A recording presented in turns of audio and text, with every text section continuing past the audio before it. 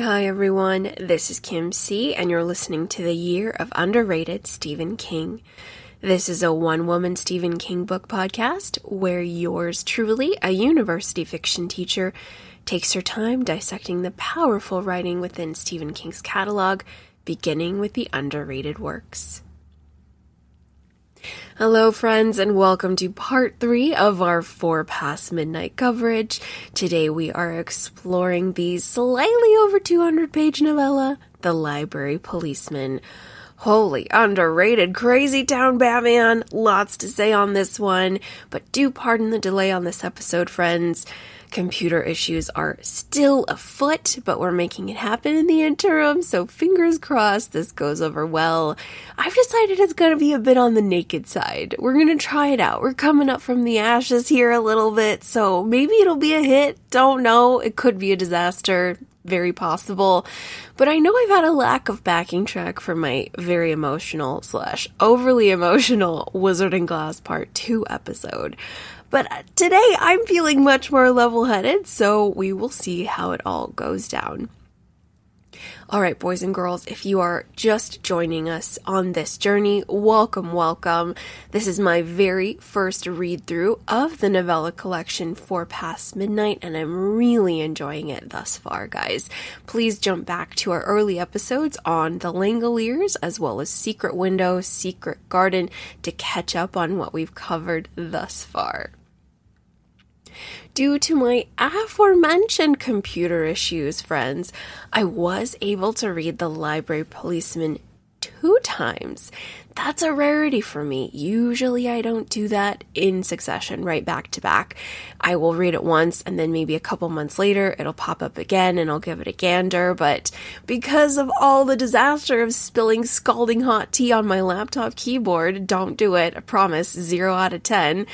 I was able to read the story twice, and I don't know if that was a good thing, guys. We're going to get into that much deeper here in a little bit, but I really enjoyed it the first read-through. Really polarized a little bit by the very dark subjects within, but with this second reading, I did like it more, but at the same time, I think I could be overthinking it a little bit. I think I might have spent too much time with this story, guys, and this is interesting. This usually doesn't happen. So we're going to see how it all shakes loose, because I feel I might be thinking about it too much. It might be a little overwrought. I don't know, because the more I think about it, the more time I've spent with it, the less certain I am about how I feel. The first time, I was like, oh wow, okay, I'm jiving with this. I like what he's doing. We've got some flirting with the literary a little bit here. I'm here for it. After the second reading, what do I feel? What's happening? I think I've overthought it. Anyway, if I have any fans out there of 2018's The Outsider, as well as any fans of the New York City Club, that one's a little bit less known. I think it's kind of constant readers only, or if you've recently dabbled in Skeleton Crew and or different seasons. The New York City Club is 249B East 35th Street, and it is an incredibly rich, dark fantasy world. 2 Stephen King novellas come out of the New York City Club. We've got The Breathing Method, the last story in different seasons, as well as The Man Who Would Not Shake Hands, that is found within Skeleton Crew.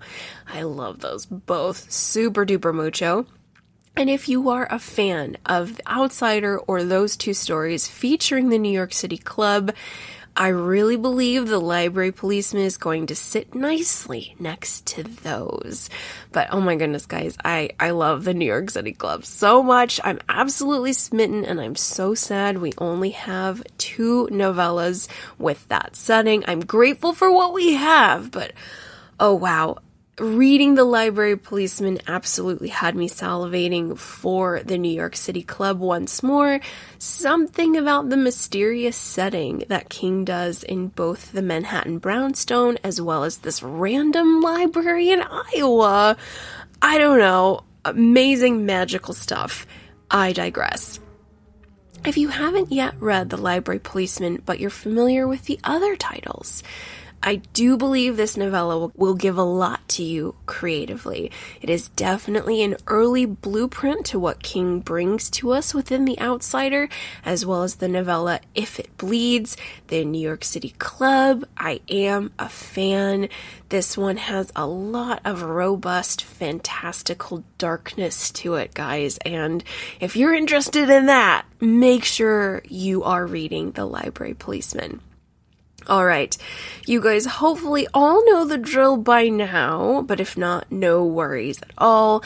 This investigation of The Library Policeman is going to contain moderate spoilers, so please make sure you freshly read or listened to the story before progressing further into this episode. I do my best to be vague, but sometimes things slip out during the analysis, so don't come for me, don't kill me, you have been warned. Also, another caveat I really think should be mentioned before we get going. This story is a bit heavy on the human horror element, friends. Watch out for those of you who are survivors and triggered by sexual violence. Yikes, yikes, yikes. This one is really icky, folks. We have just the lowest of the low. Sexual violence against a child. So please proceed with caution. This is a darker tale. It's hard, but we have to talk about it. It's a huge part of the story, so we need to go there a little bit. But if you're not in the mood for that, no worries at all. I get it. There are other episodes than these. There's other episodes in this one, so feel free to do what you need to do to stay sane and not triggered. But yes, we are going to proceed into a darker territory. Once more, I'm going to tiptoe around it as best I can, but I'm not really going to have much wiggle room there. So this also might be a warning if you haven't read it yet, but you were thinking about it. Yeah, we got some graphic sexual violence in here. Just take care of yourself, folks. So there's that warning. We're going to move onward, and I did want to introduce the Stephen King foreword. Each novella in this collection has a lovely little blurb from King. This is a publication from 1990, so we have newly sober King, and we're going to talk about how that echoes in this story a little bit. But I do really like what King is saying with this little foreword here. So I'm going to read a little excerpt from it now. I am utilizing the American hardcover, and this is on page 404. When I began, the story was titled The Library Police, and I had no clear idea of where I was going with it. I thought it would probably be a funny story, sort of like the suburban nightmares the late Max Schulman used to bolt together. After all, the idea was funny, wasn't it? I mean, the library police, how absurd. What I realized, however, was something I knew already. The fears of childhood have a hideous persistence. Writing is an act of self-hypnosis, and in that state, a kind of total emotional recall often takes place, and terrors which should have been long dead start to walk and talk again. As I worked on this story, that began to happen to me. I knew, going in, that I had loved the library as a kid. Why not? It was the only place a relatively poor kid like me could get all the books he wanted, but as I continued to write, I became reacquainted with a deeper truth. I had also feared it. I feared becoming lost in the dark stacks. I feared being forgotten in a dark corner of the reading room and ending up locked in for the night. I feared the old librarian with the blue hair and the cat's eye glasses and the almost lipless mouth who would pinch the backs of your hands with her long, pale fingers and hiss, "Shh," if you forgot where you were and started to talk too loud. And yes, I feared the library police. What happened with a much longer work, a novel called Christine, began to happen here. About 30 pages in, the humor began to go out of the situation, and about 50 pages in, the whole story took a screaming left turn into the dark places I have traveled so often, and which I still know so little about.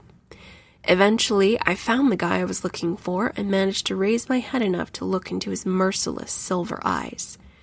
I have tried to bring back a very sketch of him for you, constant reader, but it may not be very good. My hands were trembling quite badly when I made it, you see. Oh, creepy, creepy. And yes, we have very good right to be afraid on this one, guys. This one is dark. This one is dark. This one is scary. This one hits hard. It's a gut punch. Let's have a quick summary. Insurance salesman Sam Peebles has the dreaded task of giving a speech in front of his Rotary International Club. Because he's clueless on where to begin, he heads to his local Junction City, Iowa library branch to conduct research. There he meets an elderly librarian, Ardelia Lortz, who provides exactly what he needs, with strict instructions to not turn the books in late, for the penalties are swift and severe. After the success of the speech, Sam not only forgets to turn the books back in, but loses them completely and begins to learn about said library penalties. Soon after, Sam is visited by dark visions from the past and terrifying waking nightmares where something not of this world is indeed after him, something that wants a hefty payment for those missing books. Sam, with new and old Junction City friends, must go back in time to learn about the mysterious librarian Miss Lortz and how the library policemen have tortured the town and many others for a long, long time. Dear listeners, because I had such a tricky time with this one, we're going to go a little out of order. We're going to dive right into the characters of this story to kind of grease the wheels a little bit so we can get into the heavier areas, as well as examine the strengths and what's working within the library policeman. And from there, we're going to talk about the not so strong areas, the weaker parts, and my criticisms and questions. And that should conclude our coverage on the third novella, Within 4 Past Midnight. So if all of you guys are ready to head in, let's go head first into these dusty library doors and start the show.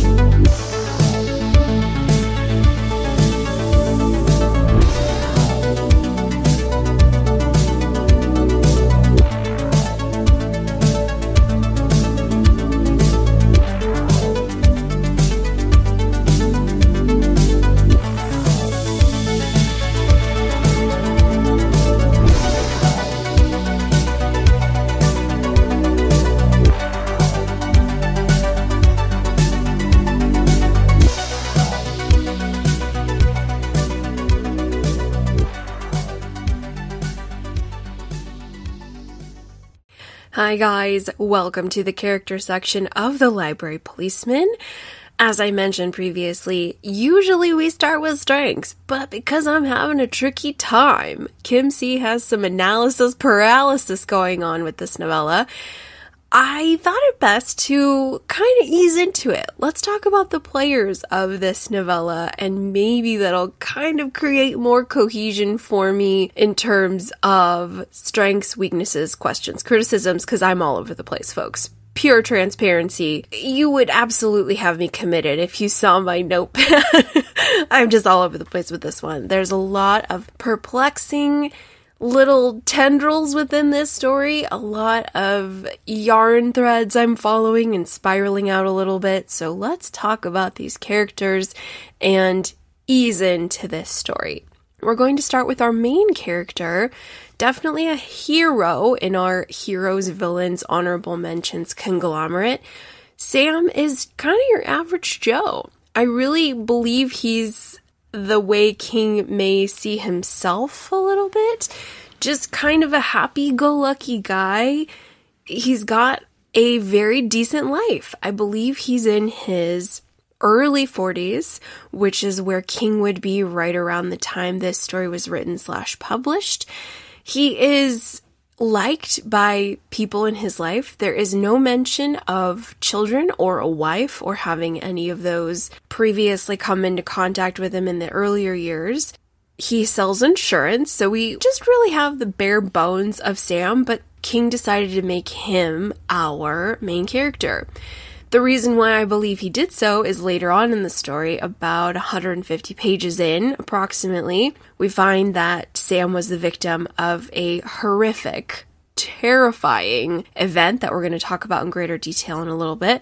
But Sam's our main character, and this crazy situation happens to him. He's just an average Joe trying to make it work. He is single at the start of the story. Don't know if that was mentioned, but yeah, single, early 40s, charming, no ailments or anything inhibiting him from connecting with somebody. He's a little bit of a blank canvas, perhaps a bit flat and underdeveloped. More on that in a little bit. But Sam is our main guy. He is who we start to connect to the library and some of the other characters that I'm going to talk about now. So we're going to circle back to Sam. He's incredibly important.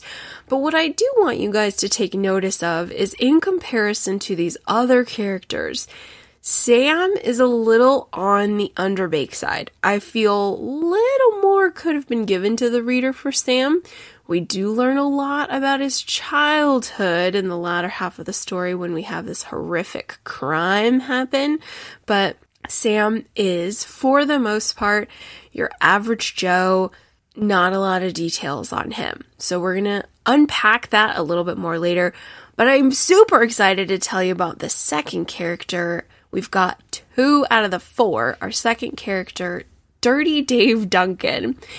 So Dirty is the nickname that the town gives him because Dave Duncan is an older gentleman who's been around in Junction City, Iowa, probably his entire life. And wow, what a character, guys. We're actually going to have a little excerpt I'm going to read for you a little bit later on about Dave because he is a star. My goodness. King really gives him a rich and robust backstory. But Dave is most likely in his 70s when we meet him in the story, and he is a recovering alcoholic. Many characters in this story are in a state of recovery, so it makes a lot of sense that King would kind of explore that in his fiction, as it was something happening to him in real life. As you constant readers know, 1986-ish is when we get that sort of big crossroads breaking point. There was rumor of an actual intervention with family members where King was basically told to shape up or ship out, and since then has pursued sobriety full force. So we are really observing that in this story with these alcoholic characters in a state of recovery and supporting each other. So it's really interesting. But back to Dave Duncan / Dirty Dave Duncan was given that nickname by the town because for a good hot minute there, maybe a decade plus, he was a fall-down drunk. What's interesting about Dave is we learn about his story and its beginnings in the 1950s, where he's a very handsome guy and a very talented artist. I do love my art inside of King works. You guys know I am a drooling fan for Duma Key, which has so much art in it. Oh my god, I'm obsessed. Paintings, drawings, sketches, you name it. It's just incredible. Dave Duncan is a painter and paints a lot of murals, billboards, advertisements. He's just dripping with talent. And I do love the description of some of these works. And what happens is he runs into our villain, who we'll talk about here in just a second, who exploits him and really pushes Dave into a very dark path of self-indulgence. He gets into a hole and he cannot get out of it. But when we as the reader meet Dave in the story, he is at the tail end of life.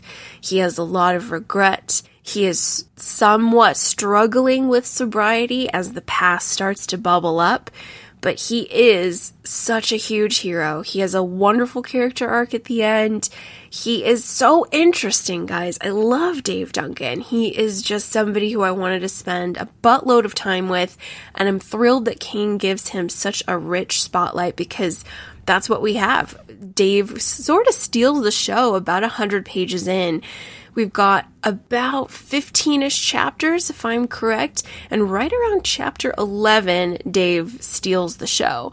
Dave works at a recycling plant. To my understanding, it's kind of an interesting location. It's on Angel Street, but the street is, of course, misspelled to Angle Street. And Dave, I think it's just recycling paper, cardboard products, glass. It's kind of in a rough part of town. And so Sam meets Dave there, and Dave is kind of surrounded by some other folks in recovery and struggling to make it. It's kind of on the outskirts of town, unsavory characters, or just these characters who have really gone through a lot, and they're definitely outcasts. They're definitely pariahs from the town because they couldn't handle their drink, they couldn't handle their substance issues, so they're kind of just cast to the four winds. It's definitely an island of misfit toys where Dave Duncan resides. So I really, really love this character. I do believe he's my favorite out of the entire novella, guys. He's just so strong, really full of great details, growth, and we get some beautiful visuals in terms of the murals and paintings he creates. Some of them are amazing, some of them not so amazing, and used by our villain to propagate more paths of evil. So Dave is extraordinary, and I really, really love him. I kind of wish, we'll talk about this in greater detail in our later sections, I do wish he would have been our main character. More on that in a skosh. So we've got Sam Peebles, who is seeking out Dave Duncan because Dave is the only one who has single-handedly experienced the villain at the heart of this story. He is the only one who has survived said villain and has lived to tell the tale. And unfortunately, his life was put in such a hurricane after this villain. He's really been struggling ever since.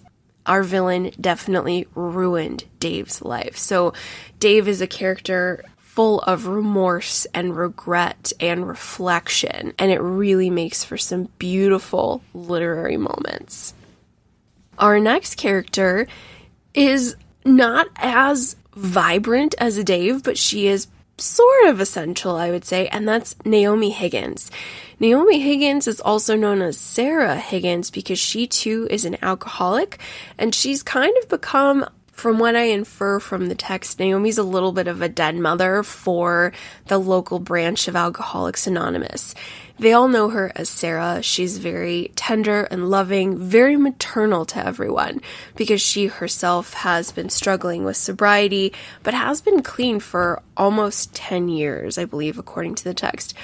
Sam knows her because they work together. Sam, I believe, asked her out on a date in the past, but he ordered alcohol and that really, really scared off Naomi. But she is a strong lady. She is someone who does not wear her emotions on her sleeve. Very matter of fact, pragmatic, practical. She is not interested in Sam at all. It's purely business. And when this problem arises with this villain, she's definitely protective of Dave, but she wants to help Sam, so she's trying to build bridges between her connections, between the people she knows, while keeping the vulnerable recovering alcoholics in her life as safe as possible, as well as protecting herself. So she's really, really interesting, Naomi/Sarah. Sam knows her as Naomi, and then the recovering alcoholics all call her Sarah. So it's just kind of something you gotta juggle throughout the narrative, but it works. I do like Naomi's character. I wish there was a little bit more of it, but I think King really gives the spotlight to this other female, and that is our villain, in all caps, a fascinating female creature villain. We have Ardelia Lortz. Ooh! We have an AL initials present, which makes me really excited because when I see AL, ladies and gentlemen, I think of Andre Lenoge, one of the coolest Stephen King villains in my favorite Stephen King miniseries, Storm of the Century. That was a 1999 three-night epic that appeared on the ABC network. I love it so much. I have a really huge episode where I nerd out for almost 3 hours, so check that out if you haven't. Andre Lenoge, man, one of my favorite bad guys. Definitely related to our old pal Randall Flagg. Can't confirm or deny, but it's just a hypothesis I have. Lots of similarities they share. Oh my goodness, yes. So, Andre Lenoge, Ardelia Lortz, is that something? Don't know. I want it to be something, that's for sure. But wow, guys. Okay, so Ardelia Lortz is in our big spotlight. King definitely lets this villain steal the show, and she does. Wow. Okay. Sam meets her, and this story is taking place present day with a huge flashback to the 1950s, but Sam meets her present day, which is probably late 80s, and she's a senior citizen. She is your quintessential cliche representation of a librarian. Gray-haired, glasses, knowledgeable, maybe slightly unapproachable. That's Ardelia. But what's interesting about the Sam-Ardelia meetup is that he gets a glimpse of the library as nobody has ever seen it. There are terrifying posters up on the walls. I'm going to discuss this in greater detail in our next section, but Sam is very put off by what he observes. He's uncomfortable. Really doesn't like it. And so he hightails it out of here with his books, which he eventually loses. And then suddenly Ardelia starts to take nightmarish forms in his imagination. And what we find out in Sam's detective work, trying to understand, what was that woman? Why am I dreaming of her? Why am I so afraid of what's transpired between the library and now? We find out Ardelia was once a young, beautiful woman, as all villains can appear to be, the whole Satan in a sundress, and that is Miss Ardelia. And we get this beautiful flashback with Dave Duncan when she came into town and he absolutely fell head over heels in lust with her. Oh my gosh, lust in all caps, guys. I've never really seen a kind of sexual frenzy that King describes as huge as what goes down between Ardelia and Dave. Wow, guys, like it's interesting. It's the 1950s and she is not the traditional definition of a succubus, which is a demon that post-coitus will eat you and rip you to shreds. You got incubus, the male half of that, succubus being the female. Ardelia is a kind of succubus in that post-copulation, she kind of takes something and transforms / mutates Dave into a shadow of himself. She really pushes him down the path of extreme alcohol abuse, guys. Also, he will be more malleable to do her bidding. And he becomes her little minion. And in between all that, they are just rampantly screwing, guys. Like, they are consistently having sex. He can't even see straight or breathe or know his name. She's just like this frenzied sex demon. Each time they bang it out, he's less and less of himself and more of her servant, her minion. Really fascinating, guys. And there's no love between them. Dave makes that very clear. They are just screwing like animals. They are really shagging like two dogs over and over and over again. And it's like, whoa, okay. Yeah, it's really interesting. It's an interesting dynamic that they have. And the sexual element really gives greater depth to what this thing is, because Miss Ardelia is definitely a thing, guys. There's a reason I mentioned The Outsider for all y'all at the beginning. 2018's The Outsider definitely plays with the mysterious paranormal creature concept / a feeder. Without revealing too much on The Outsider, let's just say there's an entity present in the novel that feeds on, I won't reveal that, feeds on something. That is a character element that King explores often with his villains. For example, Pennywise the Clown fed on children's fear.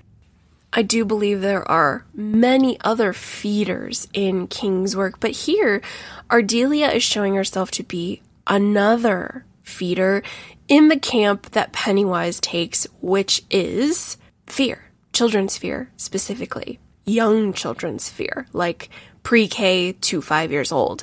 Because as a librarian who works in the children's section, she gathers them all to her, and it's the 1950s, parenting wasn't exactly stellar. There wasn't a lot of nurturing going on. I mean, yay for you if you were a boomer who was nurtured, but the majority of them weren't because their parents weren't nurtured. They were depression babies. Forget it.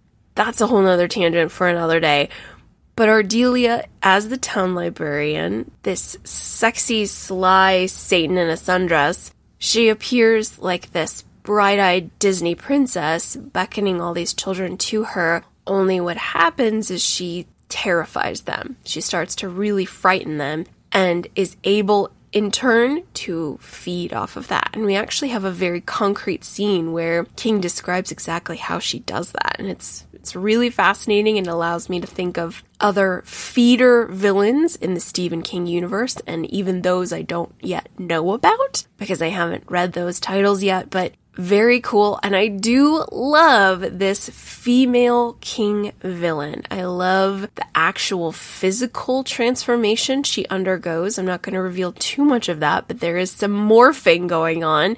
There is some mutation, some really frightening stuff that Dave witnesses when she is feeding. And then we also have her aging, still connected to a female human form, and then what she looked like young and beautiful, but yet still concealing a sort of creature within. He's playing with some really cool stuff here, guys. Ardelia Lortz is a villain I would love for all of you to spend some time with, especially if you are someone who loves King villains, especially the female ones. We've been reading about some good ones thus far on the podcast. Of course, you've got your iconic Annie Wilkes. I just recently got to know Rhea of the Coos from the Dark Tower universe, specifically Wizard and Glass. But we have some Stephen King villains up in here, and Miss Ardelia Lortz definitely has my attention. I know this is just a 200-page novella, but what King is doing with this creature, she is most definitely a creature, is fascinating, guys. There's a little bit of the Pennywise playbook present, which is always good to see for us It fans out there. We also have that continued exploration of childhood trauma and how there are monsters out there who are dead set on children. And it's just terrifying. When we look at 2014, I believe, Dr. Sleep, we've got Rose the Hat, another feeder hungry for the essence of psychic children. These children aren't necessarily psychic, but they are young and vulnerable and afraid. And that fear is exactly what Ardelia Lortz needs. So let's spend some time with her, guys. She's cool. She's really cool. Anytime she was featured on the page, I was absolutely gobbling it up, sort of picking apart as much as I could. On the various iterations of her we have, we've got our beautiful 1950s femme fatale, absolutely using her femininity and her sexual appetite to destroy a man and make him her slave.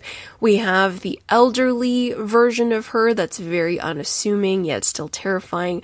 And in various chapters of the book, King makes her monstrous with monster-like elements, and then we have a memory from Dave where we actually see her in this mutated creature form, guys. Fascinating stuff. I really like Ardelia Lortz. Very cool. Is she related to Andre Lenoche? I hope so, but I definitely think, especially where this story takes us, she could be a Pennywise cousin. So for you It fans out there, if you haven't read The Library Policeman, let's do that. By all means, watch out, because as we were going to talk about in our next section, we got some dark stuff coming up, specifically in regards to children. But to recap our characters of the Library Policeman, we have main character Sam Peebles, happy-go-lucky insurance salesman who really stumbles upon this disaster just trying to make a speech.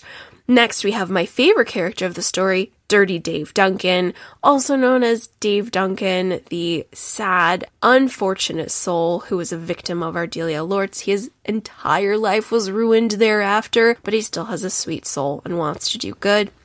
Next, we have the Alcoholics Anonymous den mother, Naomi/Sarah Higgins.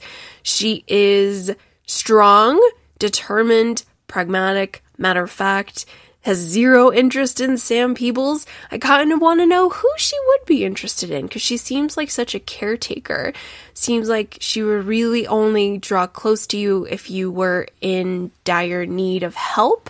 She is giving off a lot of maternal energy and not necessarily the femme fatale energy of our villain, holy hell, Miss Ardelia Lortz. This succubus librarian creature that represents herself as a sexy 1950s pinup gal that Dave is just obsessed with, and then she is also a monstrous, fear-eating creature and slightly/very frightening elderly librarian utilizing the setting of the library to propagate her evil intent. More on that later.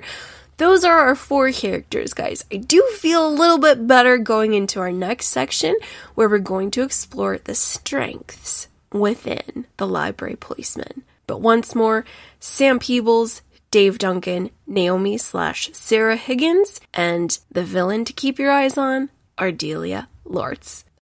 I think we all have some books to check out. Let's head to the front desk and I'll see you in the next section.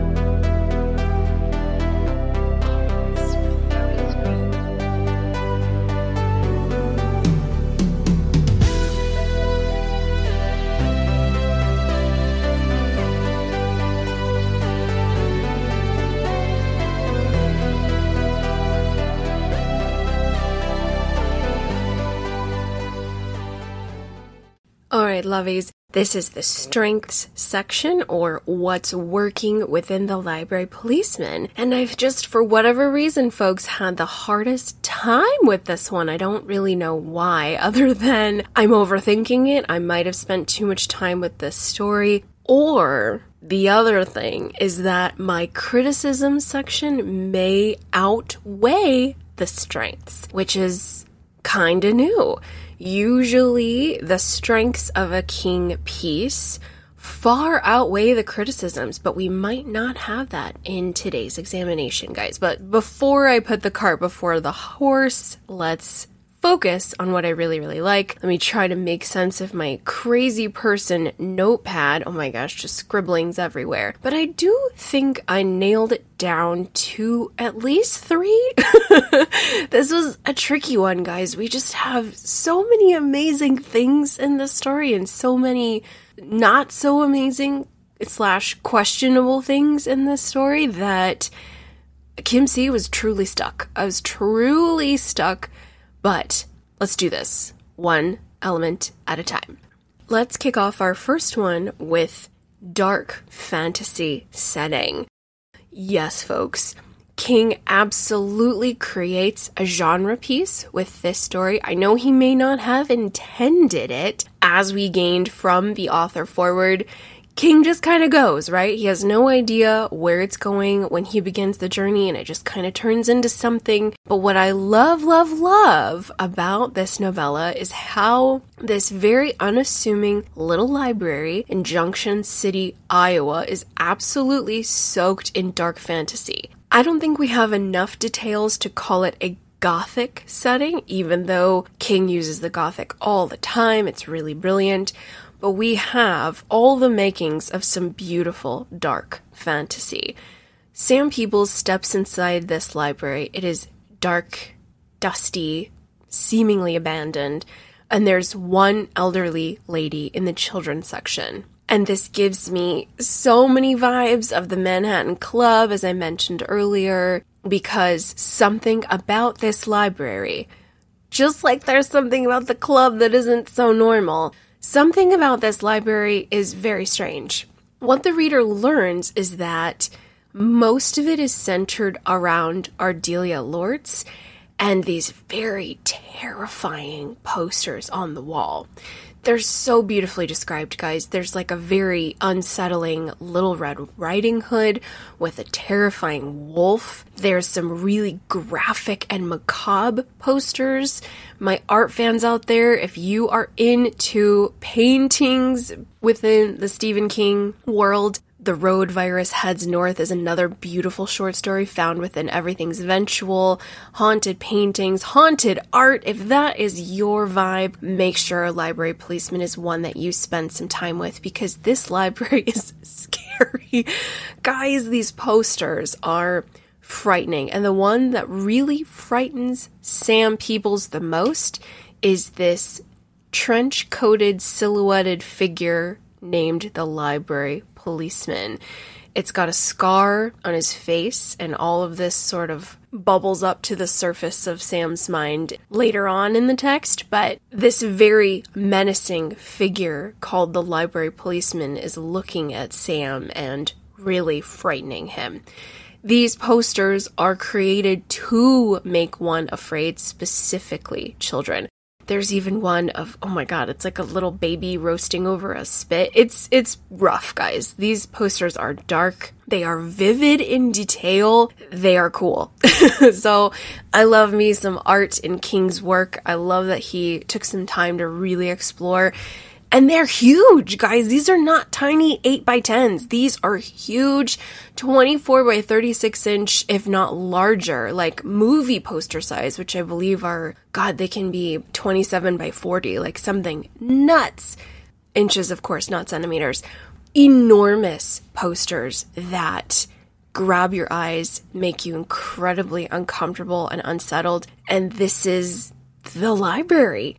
Very, very, very much soaked in dark fantasy, because there's something about this place he can't put a finger on. And of course, the dark fantasy really, really solidifies a few days later when Sam returns to the library, and it's completely different. There are no posters on the walls. There is no one named Ardelia Lortz who works there. No one's even heard of her.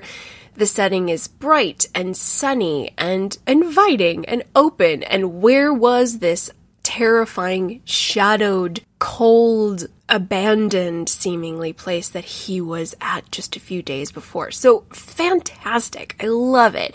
Really gets the imagination going and really allows King to stretch some muscles in a skill that I feel he's so strong at, which is creating these dark, fantastical settings, because like the Manhattan Club, there is something darkly magical about it. It's not a gothic setting.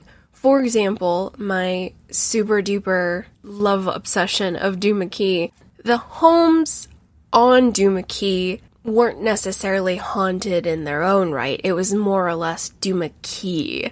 The actual beach was what makes it gothic. We have, of course, the Overlook, infamous for its haunting.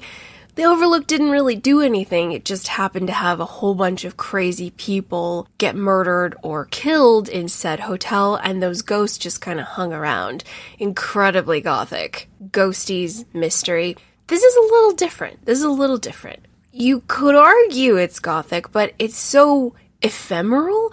We don't really get a lot of time spent in the library. We have it at the beginning and at the end, but it's really connected to Ardelia. So she's kind of the conduit to this dark little cave that is the library. But I love it, guys. King is playing with some dark fantasy here that is fascinating. Love it so much. When we learn that Ardelia is not a normal female, that she is indeed a creature of some sort, this enhances the dark fantasy, most definitely. So once more, for my New York City Club fans, as well as The Outsider, check this one out. Okay, everybody, my second element of strength found within the Library Policeman is, of course, human horror. We've been kind of discussing a little bit that we've got a lot of paranormal, fantastical stuff happening. We have an actual monster, we have a terrifying, mysteriously magical setting that is connected to this paranormal thing. We got a lot of that going on. But we also have some truly terrifying human horror in here, guys, that is an immense strength. Now, for those of you who have listened to the podcast for a hot minute or a short minute, I have a problem with this personally, just because human horror hits a little deeper for me than ghosties, any of the king bad guys that aren't grounded in reality. I am usually more terrified of the real as can be ones, such as your Norman Daniels, your Annie Wilkes, as well as the heinous and horrific ending to Bag of Bones, where there is physical violence, sexual violence. That is what terrifies me to my soul. So here we do have a harrowing scene of sexual violence against a child. Without revealing too much, it is 9-year-old Sam Peebles on his way to the library, and there is a man who says, "I'm a policeman, follow me," and guess what happens, guys? If you're guessing that 9-year-old Sam is sodomized in the bushes, you would be right. It's a very difficult scene to read. However, and here's why I love/hate King so much. It's so well written, guys. It's just so damn good. I mean, who wants to say that about a rape scene? I mean, the fact that just came out of my mouth makes me ill, but that's King. He does, first of all, in general, sexual violence or really crime of any kind. I mean, ask your local thriller author if they have an easier time, but it's difficult to write, guys. In my fiction classes, all of the revised editions, everybody loves the gory details, but oftentimes those are the source of great problems in the text, or where writers usually have to spend a lot of time getting it right. So here, with this harrowing rape scene, God, it's so bad, guys, it's really bad. But what's so amazing about it is King, of course, gives the point of view to young Sam, which is heartbreakingly awful. However, it pulls the reader so close to this terror, and this sweet little boy, he doesn't know what's happening to him. His imagination, his small frame of the world, his small worldview is doing its best to try and articulate and describe what is happening to him. It's awful. We as readers, hopefully adult readers, know exactly what's happening to this little person physically, and it's heartbreaking. But when you are forced to be in the mind of this little victim, it's very, very difficult, but it's also amazing how he did this. It's just, I'm so conflicted, guys. I think that's another reason why the Library Policeman has me so scrambled, is I don't know how I'm supposed to feel about this. You guys know, if you listen to my Bag of Bones episode, I'm a hot mess. I'm just a hot dumpster fire of emotion, because the ending of that book is so horrific for me personally. I just can't handle it. It's just the worst thing I've ever read from King. This is up there, guys. This is really, really bad. However, I never stopped reading it, and I actually went back and read the scene again. Like, what's wrong with me, number one? The only way I could answer that is I'm so in awe with how he wrote this scene, how he writes these scenes of absolute pure terror, pure human evil, human horror, these crimes that are so visceral and uncomfortable. And yet, I guess the only way that makes me feel better about it is just seeing how he put the bricks in place. What word choice, the decisions, the execution, that's what helps me stay sane in the midst of the terror. So what I will say, guys, is this harrowing, terrible, horrific scene is really well done. And yeah, that's really all I could say, because I don't want to say go read it. I don't want to say that. Don't. But if you are someone who appreciates King's writing, really, really appreciates the writing craft, really likes to examine fiction with a microscope, be in the moment with these creative decisions, you have an immense opportunity here, ladies and gentlemen. This is a class all on its own. How do you write about these moments in such a skillful way without going too far, even though it does go too far, but like, how do you not lose the reader completely? How do you dangle them just far enough over the cliff edge that they will follow you over said cliff edge? Fascinating, guys.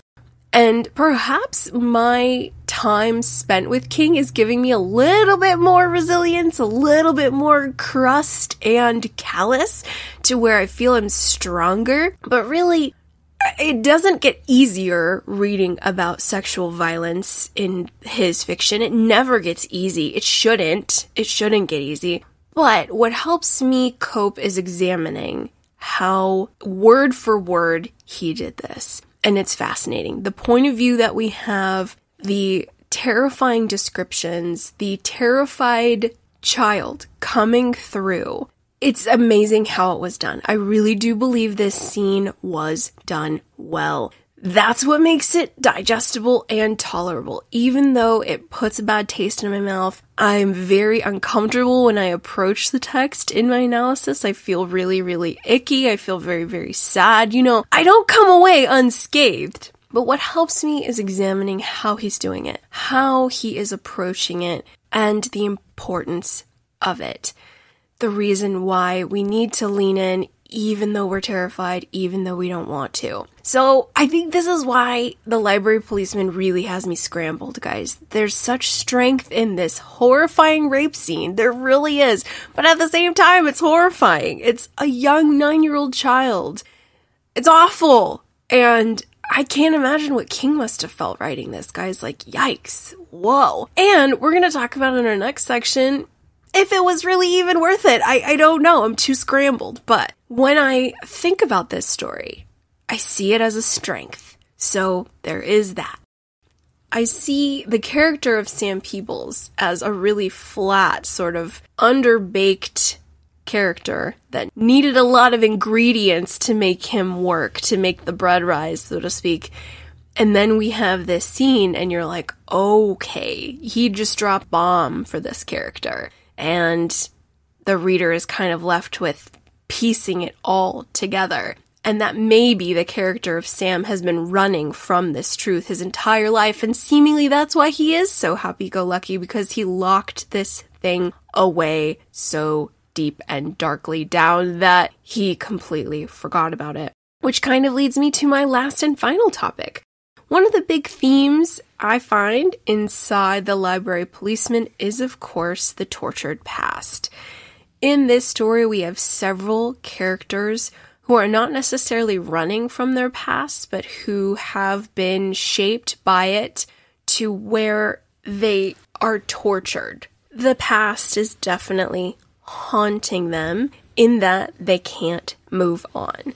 So I think that King is exploring a lot of what addicts face in terms of confronting addiction with a lot of remorse and regret.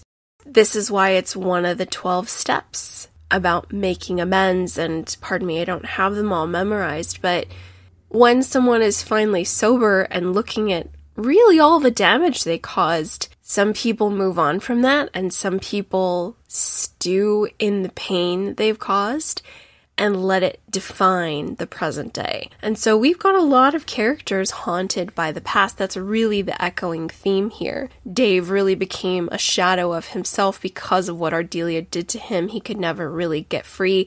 And when he's kind of forced to explain what happened and what he was a part of, he's just absolutely broken up about it.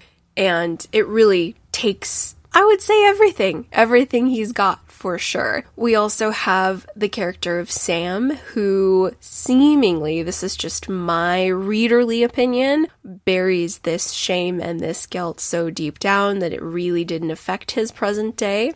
We've got Naomi, another one, who kind of looks at her alcoholic past as something that gives her purpose. So hers isn't quite so damning as the others. But the past and its torturous clutches is a very huge theme within this story, and I like it. When I look at these characters and you spend some time with this story as it gets crazier, as they realize this Ardelia Lortz is in fact something that must be stopped. It's very similar to the strengths we have in It. I know we've got a lot of It fans out there because, yeah, it's amazing. King has the Losers Club go 27 years into the future when they're about 10 to 11 years old. They really haven't been able to move on. They moved on a little bit, but when Mike Hanlon calls them all up to return to Derry, it is like wrangling some bucking broncos. They don't want to come back, even though they know that their lives were completely altered because of what happened in the past. The past is always around. And if we're not careful, if we don't work at it, if we're not consistently coming to terms with what happened, it's going to destroy us.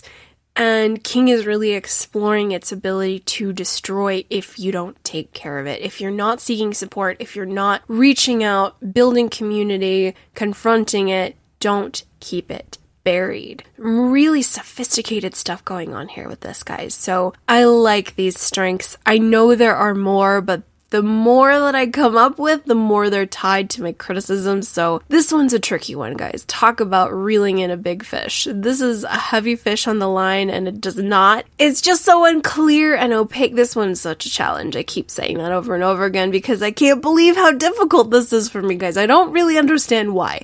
I need all of you guys to read The Library Policeman, and we need to talk about it. We need to be friends. We need to talk about it because I'm stuck. Maybe it's because my computer broke and there's just like something that broke in me with my computer. I don't know, but this one is so unique and interesting. So to recap, we have the dark fantasy setting of our Junction City, Iowa library. Lots of cool stuff going on, and those posters. Yes, give me those posters all day. No matter how scary they are, I absolutely love the haunting artwork and its ability to absolutely terrify. Such good stuff. Oh my goodness. Next, we have the human horror, specifically this very uncomfortable, unsettling, deplorable rape scene. It's done with such strength and such finesse that I can't help but examine it as a strength. The dark theme within this story, the sexual violence and crime, it's really working well. It really kind of makes the story, guys. When you get to this point in the novella, you really start nodding your head and you're like, I get it. Yup, I get it.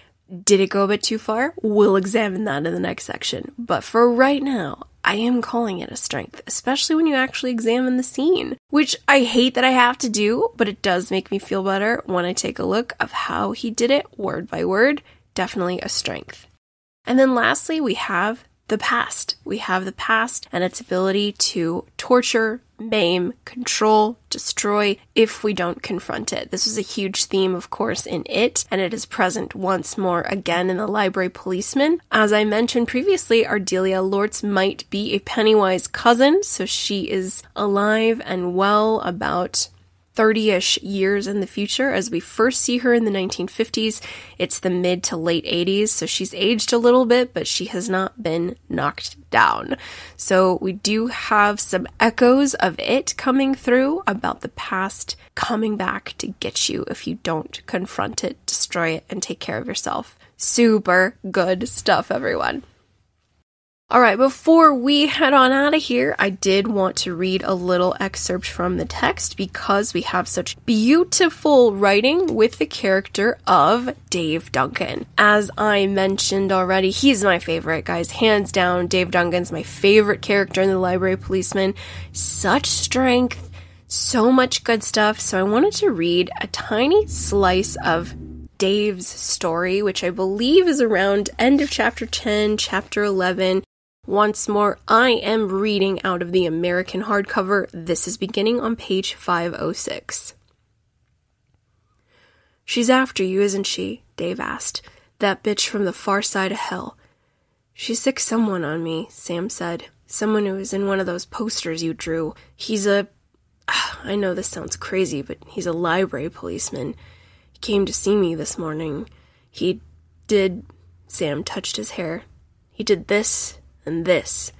He pointed to the small red dot in the center of his throat, and he says he isn't alone. Dave was silent for a long time, looking out into the emptiness, looking at the flat horizon, which was broken only by tall silos, and to the north, the apocalyptic shape of the Proverbia Feed Company's grain elevator. "The man you saw isn't real," he said at last. "None of them are real. Only her. Only the devil bitch." "Can you tell us, Dave?" Naomi asked gently. "If you can't, say so, but if it will make it better for you, easier, tell us." "Dear Sarah," Dave said. He took her hand and smiled. "I love you. Have I ever told you so?" She shook her head, smiling back. Tears glinted in her eyes like tiny specks of mica. "No, but I'm glad, Dave." "I have to tell," he said.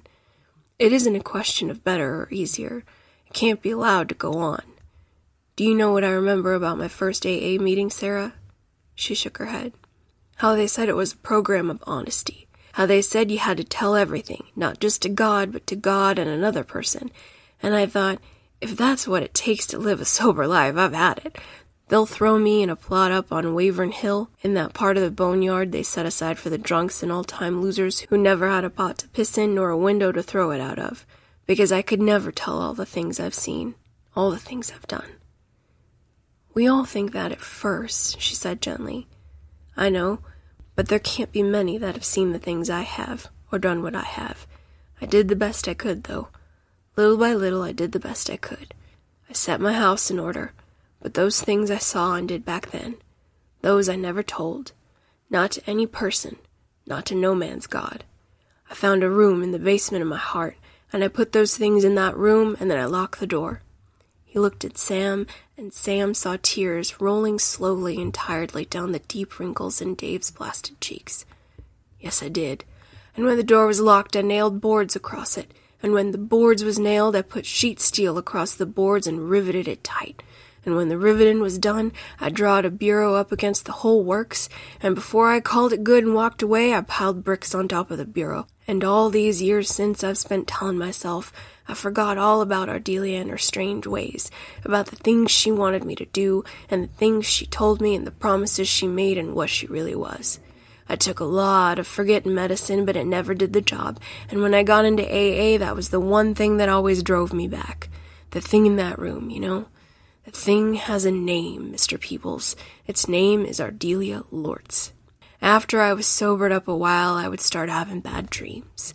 Mostly I dreamed of the posters I did for her, the ones that scared the children so bad, but they weren't the worst dreams." His voice had fallen to a trembling whisper. "They weren't the worst by a long chalk."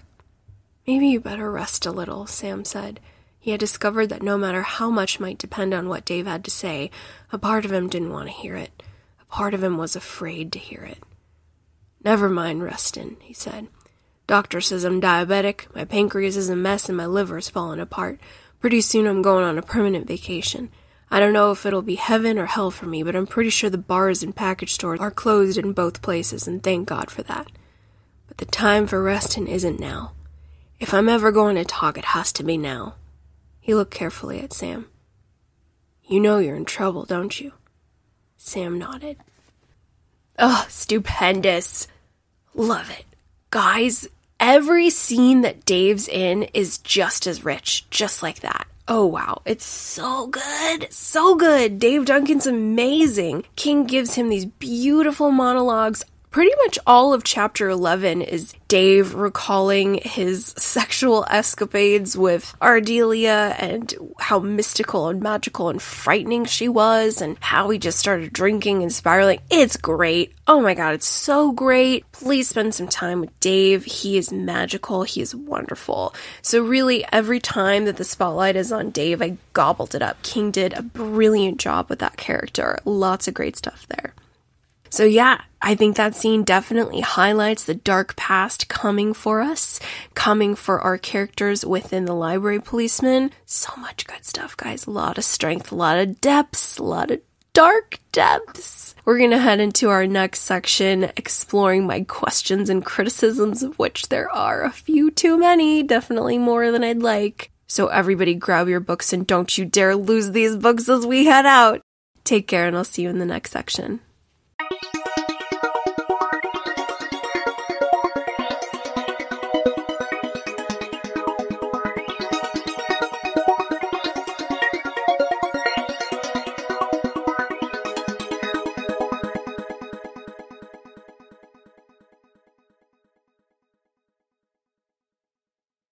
Alright, boys and girls, come closer to the reading circle. This is our last section, exploring my questions and criticisms within the Library Policeman. We have quite a few, guys. I did cross out a couple, narrow them down, but let's just say I did have some problems with the text toward the end. I think if we're looking at this novella in 3 acts, the first 2 are very, very strong, and then the 3rd act is fine, but maybe I was just hungry for a little bit more depth or just wanting a little bit more than what was provided. Let's just say if you've read the end of The Outsider, we kind of have a similar ending here. It's really interesting. I feel those texts are absolutely mirroring each other in such a strong way, which is fascinating. So later King, 2018, I believe, was The Outsider's release date, definitely has little threads to these past tales, and if we're paying attention, we can definitely draw some parallels. So my first criticism is the fact that I believe Sam Peebles is a flat character, ladies and gentlemen, and we don't really get a lot of those in King works, or when we do, there's typically a huge cast roster. There are so many characters that King really can't give attention to everyone all the time at every moment. They all can't have a huge backstory. I mean, look at the Losers Club. We've got a lot of folks in there, but everybody gets proper time, proper spotlight. That's why we love them all so much, because we just have so much development. So Sam is our main character, and as I kind of mentioned in our first section, guys, he's really just an average Joe. There's nothing to this guy. We don't learn about his parents. We don't really learn, I think we learn a little bit about his mom. There's just not a lot of detail. We don't know if he's ever been married before. We don't know about his relationships with women. We don't know if he wants to have children, what his hobbies are. There's just nothing there. But what we do get a huge glimpse of is that he was the victim of this terrible event as a child, okay? And so here's the thing, guys. I think King has a beautiful way of describing literary fiction versus genre fiction. It's a little rudimentary, but it actually works. So King says the difference between the two. Genre fiction is, of course, ordinary characters encountering the extraordinary. And then the other side of that, literary fiction, is extraordinary characters encountering the ordinary. It works so well. It actually really does. And so I feel that King really didn't know how to chew up as much as he bit off with what happened to Sam. Because he leaves him very underbaked, and he puts Sam in a lot of these moments where the foreshadowing is huge, right? Throughout this entire novella, Sam is struggling to connect with this library policeman that is so frightening. He comes into his dreams. He has a lisp. He has this horrible odor to him. There's just some really haunting, visceral qualities about this man that is appearing in his dreams, in his waking life for that matter too. So then in the 3rd act of the book, we find out that Sam was raped by some random man. He was never caught, and this man said, "Follow me, I'm a policeman." And this 9-year-old Sam, oh my God, it's horrible, right? That is the true terrifying heart of this story. We hear about Ardelia committing horrible crimes against children in terms of frightening them, feeding off that fear, but now we actually have a crime against a child, and it's a human one. There's no paranormal entity needed. This is just the ugly world as it is. And so Sam, what I have a problem with, guys, is I feel King brings us this rape scene so late in the story, which it's fine. It's fine that it's late in the story, but I guess my question is Did he really not want to go literary fiction with it and let the rape greatly impact Sam's life forever and tell the reader about that? Like, was that too much? Too much that would be required, and he just avoided it altogether? Because I think that's what happens. At the end of this story, Sam kind of confronts the library policeman in a way. When he confronts Ardelia, she of course manifests this terror, this thing that he's been scared of and running away from his entire life. He just seems so unscathed by it, guys, and it just isn't working for me. I feel that, I mean, granted, everyone deals with trauma differently, right? There is no one quintessential response to trauma. It's different for everybody. But I just wish there would have been some sort of consequence or some sort of reverberation of the trauma, because Sam seems so well adjusted. Nothing stops this guy. Like, he's just so normal. He's so normal. There's nothing, you would never ever guess that this trauma happened to him. That itself could be very factual and absolutely normal. But maybe I'm just used to sort of the literary fiction genre tropes, which is sexual violence at such a young age ruins you forever in its own way. Either children become hypersexual as preteens into adulthood, or other ways of coping with it, substance abuse, insert said poisons. You know, like, usually sexual violence has a way of manifesting into terrible things in one's adult life. When we look at the children of It, who became the adults of It, I know that King doesn't spend too much time on this, but like the character of Beverly, she had some stuff with her father. She ended up marrying a guy exactly like her father, who was abusive and emotionally tumultuous and all that stuff. So he kind of lets the thread follow down that childhood trauma realm. But I just don't feel that King did a strong enough job in connecting the trauma to present day Sam. Sam, at the very end, is kind of nonchalant about it. He's like, yeah, I hated it. Literally, that's a direct quote, what Sam says to this entity. I hated it. I feel that maybe King was burning out a little bit or running out of gas in terms of where he wanted the story to go, and he needed to build Sam's character more or connect this. I don't know, guys. It's just, I felt there's a really big pothole with what King is doing with this story, with focusing on the monster, destroying the monster, confronting the past. But the past never really affected Sam that much.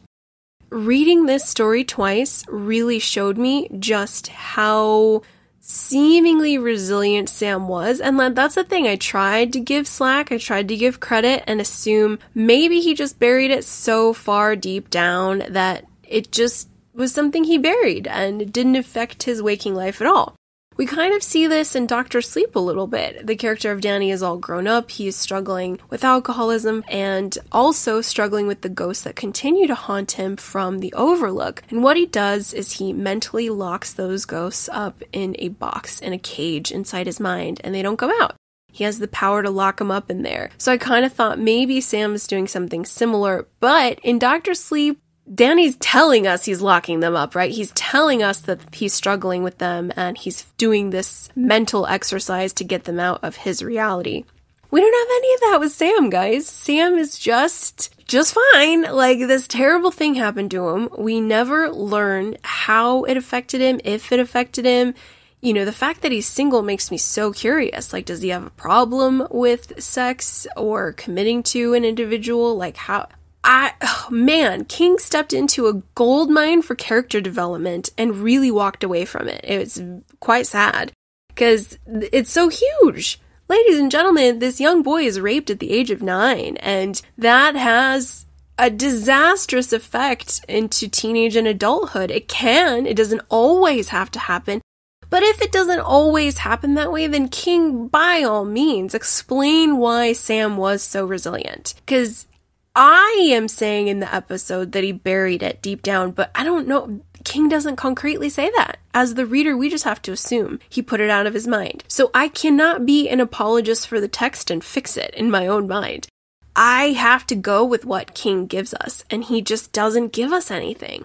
The third act of this novella is mostly Duncan, Naomi, Sam, and this guy named Stan we'll talk about in a couple minutes, just kind of getting together and figuring out that they gotta defeat Ardelia on her home turf, and so it's kind of like this climactic conclusion to destroy the monster. But there's very little engagement with what coming to terms with the past means for the rest of Sam's life, and there's some beautiful exchanges with he and Naomi when he talks about one's debt being paid. It's so deep, and King just doesn't go to the depths we need him to, at least for me. I think Sam Peebles could have been a hugely important character, guys. Somebody that we talk about on these Stephen King podcasts. Someone who just is larger than life, who really echoed so loudly in this novella. He could have been absolutely incredible, but King does not give him the explanation needed. What happens to a life with such sexual trauma at a young age? How does it create a lasting impact? How does it torture someone from the inside out? Sam is, in many respects, someone who should have had a lot more problems than he does. And King just didn't go there at all. At all. At all.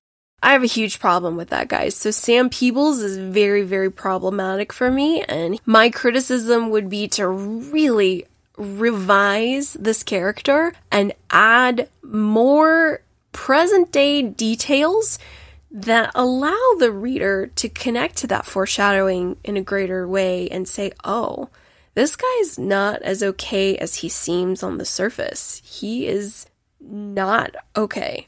And I think this is just King getting lost in his own plot, in the momentum of the story, in the momentum of connecting the reader to this spooky library, this spooky monster woman, and the guy who rents the books is just an average Joe. But then at the end, King makes him victim of this terrible thing. And then I'm looking at all the pieces at the end of this story, having now read it twice, and I'm like, this doesn't work, Steve-O. No, Sam, goodness gracious. I mean, this horrible thing should have really made an impact on this guy. It could have been subtle, it could have been extreme, but you had to tell the reader something, Steve. We don't have anything. Huge criticism I have, guys. Sam Peebles, very flat and problematic. Next, my secondary criticism and or wishing well.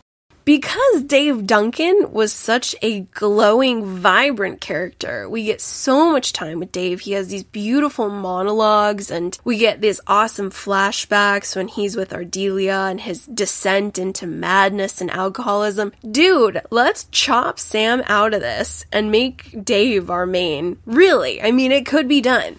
Literally any average Joe could walk into the library and rent some books. Like, it could be Dave. It really could be Dave. Or make this entire thing set in the 50s, and then somebody like Sam comes in at the very end in the late 80s, and they have to help elderly Dave defeat Ardelia. That would have been awesome. I think we need some severe flip-floppage here. Sam needs to be taken out of our spotlight. Let's flip the timeline. Let's start in the 50s with Dave.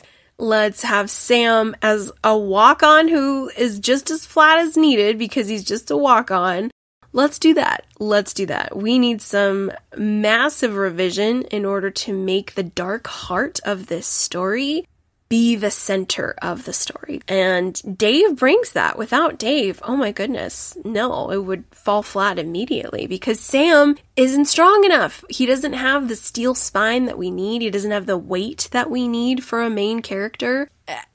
Yeah, I'm having a lot of trouble looking at Sam in any sort of positive way because Dave is who gets all my attention. Dave is the star of this show. He's the one who has the most skin in the game, maybe quite literally, with Ardelia, and he's the one who's really needs to come to terms with his past and destroy it and come face to face with everything he was a part of. Genius development, beautiful storytelling. Love everything about Dave Duncan. Let's chop Sam. And so in addition to that, my next one is because Sam is just so floaty, he's very much like our character from Elevation, just kind of floating away. He weighs nothing. I mean, the rape scene, it's incredible, really well done, terrifying, very strong in the text. But it's like, did we even need it? Did we even need it? You know, the Library Policeman, it is this manifestation of fear. But we could have chopped it. I mean, I know that he really wanted to explore the Library Policeman, but like, we could have chopped it. We could have did something different, because I wonder, in regards to the use it or lose it, King brings us the rape scene, but he doesn't use it. He uses it to allow Sam to come to terms with what happened, like the actual plot, because for the longest time, Sam is super freaked out by the Library Policeman. We finally figure out what happened to him. It's terrible, but then nothing really comes of it, so to speak. Sort of, at the end, we get a little bit of resolution where it's interpreted that, okay, he faced the past. He faced the past, came to terms with it. But I don't know, guys. It's just, the character of Sam just needed so much more for me. That, like, was the rape scene even utilized properly? Was it even needed? Because Sam is... How? Why is Sam our main character? I think this is what's been tripping me up the biggest, and it's so difficult because he's the guy who's guiding us into this story, right? He's the guy! It's him! We're following Sam, and... oh man, it's like... I don't want to follow you, Sam. I want to follow Dave. Dave Duncan is way cooler. I really like his character so much more. Why don't we spend some time with Dave? And I want to see Dave defeat Ardelia and more on their really effed up life together, where there's just a lot of sexual madness, emptiness, alcoholism, preying upon children. Excellent stuff. Sam needs a lot of work, guys, and so my criticism is like, was this rape scene even really needed? Because he doesn't really use it. Sam seems like a Teflon Don, like nothing really bothers him. Even the rape, when he comes to terms with it, he's like, oh yeah, that wasn't fun. That's kind of how it seems in those final moments with Sam. He's just like, I don't know. So I need to be careful because... I'm assuming that all traumatic situations have to have a lingering impact. Maybe they don't. But if Sam is super resilient, if he really did bury it down deep, tell us, damn it. Come on, Steve. Like, explain this character to us. Explain why he is the way he is. Explain what this event did to him. We just don't have that. And so for a 200-page novella... yeah, that's not a lot of runway. You gotta make some smart decisions. And he did not, in my opinion, with Sam. Sam needed to be much stronger. Show some more meat in terms of what did this event do to you? How did it leave its impact? Because King doesn't go there at all. It's like he didn't really want the responsibility of dealing with it. I think he was also having way too much fun with Ardelia and Dave and like all that story that he just, Sam was kind of in the background. My last criticism, in the third act, I'm telling you guys, the third act is where all the problems, like, King has a super strong first and second act, and then the last act is where the wheels kind of come off the bike a little bit. The spokes definitely get a wrench thrown in them, and I'll stop with the bike metaphors. Regardless, there's some guy named Stan Soames. Stan's a pilot, like a little puddle jumper, a little Cessna, and so all of a sudden, when they learn about the revelation of Ardelia, that she must be stopped, she must be destroyed, and that they gotta do it soon, we use the character of Stan, we hop into his plane.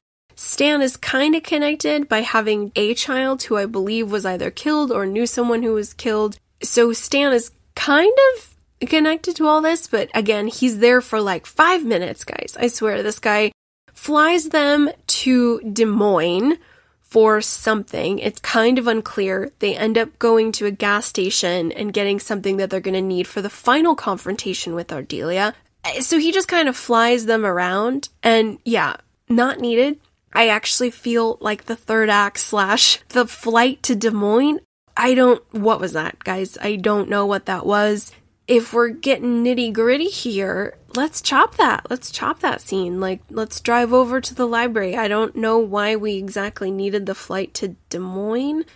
What happens is that the character of Sam undergoes sort of the final slice of awakening and realizing the memory he had been repressing, I think. Again, guys, it's so unclear and I've read it twice. It's just not connecting. This third act, the character of Stan Soames, it's like, buddy, no, who are you? I don't know who you are. You're just walk on that don't really, I just feel with a small novella, with as much momentum as we have at the end, it's just not working. And so let's chop Stan. Let's chop the random flight to Des Moines. Let's just keep everything close to the chest. Let's keep it in-house. The library, I believe, is driving distance from Angel Street and the recycling center. So yeah, I was kind of put off by the third act, guys. And even though I really enjoyed the story a lot more the second time, that third act is still very troublesome for me. It's like, oh my god, okay. Who is Stan? Why are we on a plane? What's happening? So it could have just been I was a little bit more intolerant or bratty because I'm reacting to the fact that I can't believe this entire novella is centered around Sam. Sam is an underdeveloped character. I was just frustrated by the fact that Sam's our guide into this story. He's all we have. And yeah, those are my criticisms, guys. I could go on and on. I don't want to because it's just going to beat a dead horse. But let's recap. Criticism number 1, let's fix Sam. Sam's a little bit flat and underbaked. I have some issues with that. Next, why don't we chop Sam out and put Dave in? Dave was tremendous. Why don't we flip around the timeline? Let's do some massive revision. Number 3, who is Stan Soames and why? Number 4, the third act in general. How about we give some attention there, folks? But overall, friends, this is such a perplexing work. It is dark. We've got dark fantasy. We have human horror. We have some beautiful characterization with Dave Duncan. Ardelia Lortz is a really cool villain, guys. I really want to spend some time examining her character a little bit more for my Women of Stephen King panel/dissertation I'm chipping away at. Good things there. This was definitely worth reading. Very strange, very strong. Tapping into the Pennywise playbook, I think. If you are a fan of it, if you are a fan of The Outsider, definitely read this one. And of course, The Manhattan Club, The Man Who Would Not Shake Hands, as well as The Breathing Method. Read those 2 novellas and then jump over here really quick. Let's connect some dots and take some notes. Oh my goodness, guys. So I do have a lot of problems about the Library Policeman, and I think, as I mentioned earlier, I could be overthinking it. So check on me in about a week or 2. Let's let this one simmer. Let's move on to The Sundog, our last novella in 4 Past Midnight. Let's move on, and then at the end of Sundog, we'll kind of take a look at all 4 of them, and maybe I'll feel a little bit kinder toward the Library Policeman. Maybe I'll just stop thinking about it as much, overanalyzing. That's a thing. That's a real life thing. We're going to let this simmer. We're going to turn the heat off. Let's just step away and maybe I'll give it a little bit more grace on this final examination. But thank you guys for listening. I appreciate you all so much. I know this was a weird one. Weird times. We're building ourselves back after computer disaster, but I hope you enjoyed it and I hope you will reach out with your thoughts on the Library Policeman. You can hit me up on any of the socials as well as UnderratedSK@gmail. I would love to hear your thoughts on the story, on what you think about 4 Past Midnight and our coverage thus far. If you haven't shared the show with a friend, please do so. We would greatly appreciate that. That would be beautiful. And write and review and subscribe and all the things. I will be back soon with The Sundog and maybe another constant reader interview with someone amazing, someone that is just fantastic. I can't wait for you guys to hear it. Take care and bye-bye.